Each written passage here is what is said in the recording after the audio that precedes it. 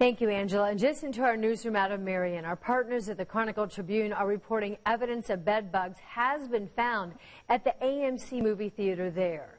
Yesterday, we spoke to a teen who says she believes that she was bit as she visited the theater.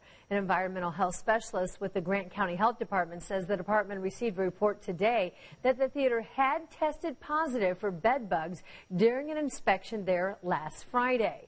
The report says a company has treated the areas and all surrounding chairs, and inspectors believe the bugs were brought in by someone that had a bug infestation, perhaps at their home.